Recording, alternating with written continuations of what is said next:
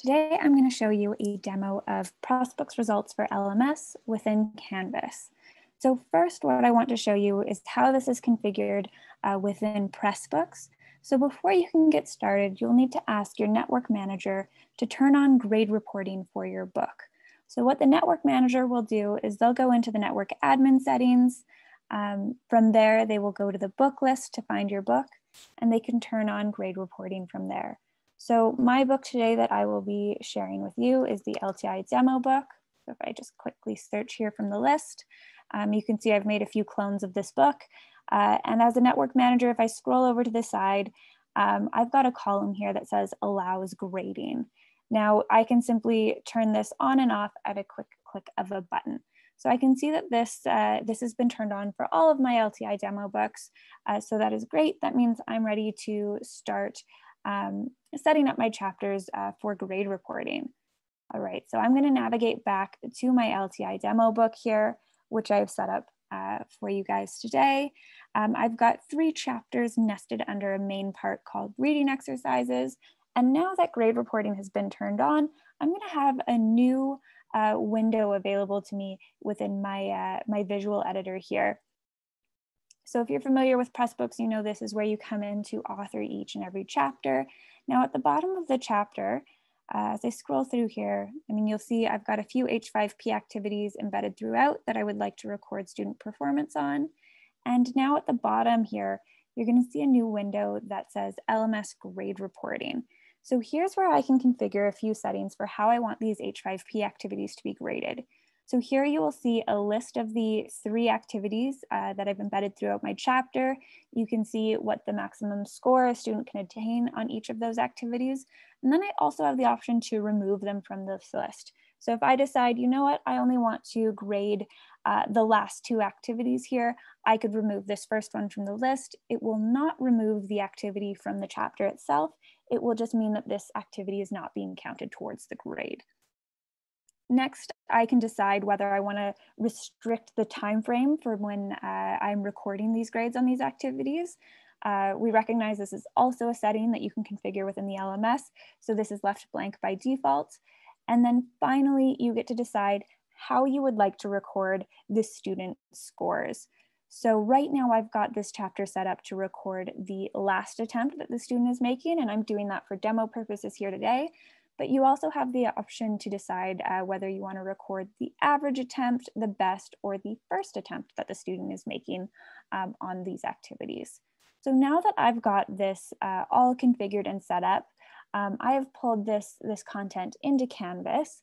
And what I want to show you today is what this looks like from a student's perspective when they go through and test out the activities on these chapters and how that is recorded in the LMS gradebook. So if I navigate over to Canvas here, I'm currently logged in as a student. You can see the structure of the book is here. I've got a module called reading exercises with the various chapters nested underneath here.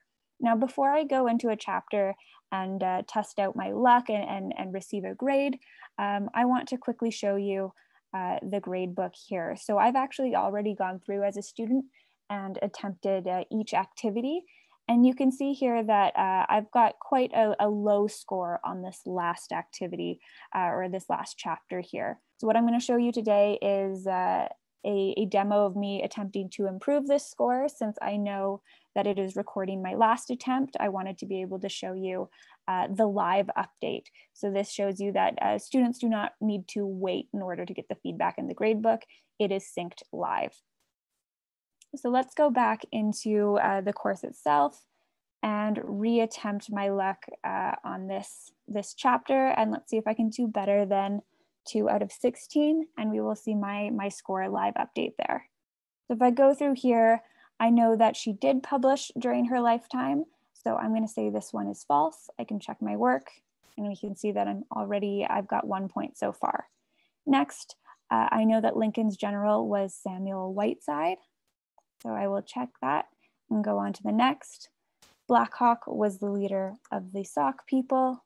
Future President Lincoln served in the Black Hawk War. Black Hawk was 65. And you can see here the instructor gave me a little hint I click on that, it says the capital is Madison, so that I know it's the state of Wisconsin.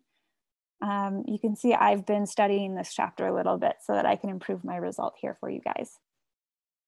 Next, we've got another question type.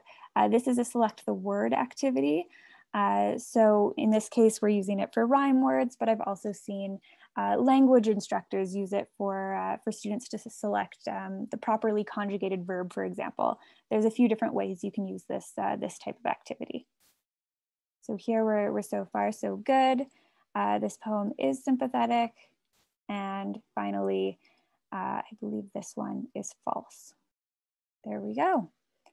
And lastly, I've got just a dummy question here. I can see this first answer is incorrect, and we've got 3 correct answers down here. So now you should see in my grade book, as a student, I should have 16 out of 16 on this assignment. So we'll just give it a moment to load. And there you have it. I've improved my grade, and you can see that live update is happening. So not only does the student get to see this right away, you as the instructor would also be able to see this. So that's exactly what I wanted to show you today for Pressbooks Results.